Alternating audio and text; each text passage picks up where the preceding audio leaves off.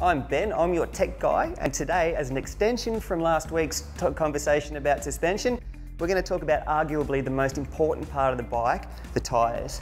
Why are they the most important part? Because that is the thing that's keeping you in touch with the ground. Now what we've got here is a cutting-edge BMX race bike. Once upon a time you might think of BMXs as having knobby tyres and so forth. We've moved well and truly beyond that.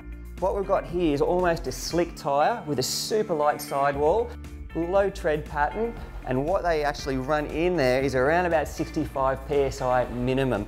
You want a nice hard tyre to reduce the rolling resistance on the bike like this. The long and the short of it is, you've got to check the sidewall of the tyre for the recommended pressure settings. It's a bit of a personal opinion type of a thing, but the engineers design these tyres to run at a certain pressure, so try not to muck around with it too much. And what we've got here is a bit more of a family bike. You're going to see a lot more of this sort of stuff out in the trails, on the streets, whatnot. You probably got one yourself. So with these ones, just a nice light knob tyre. They can be swapped in for slicks, all sorts of things, but the long and the short of it is you want to be running around about 40 PSI. It makes it a fast tyre, it helps it roll as the bike turns, and it gives you nice traction. Now at the other end of the scale, we've got the top shelf race enduro bike. Now with these, there's a whole plethora of different settings and tyres and things we can do.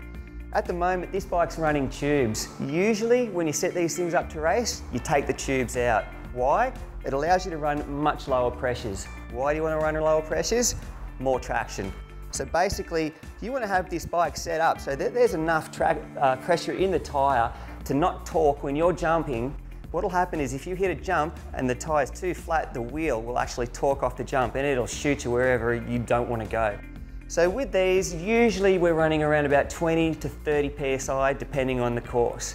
Now, if you're just riding somewhere like, Listerfield or your basic parks or whatnot, you can put a little bit more pressure in the tyre to make it roll a little bit faster. But for something like this, you want to be running between 20 and 25 PSI for its maximum performance. But once again, always check the sidewall of the tyre, see what it says. The engineers spend a lot of time trying to get these things right, so don't slap them in the face and do your own thing. Pump them up to where they're meant to be.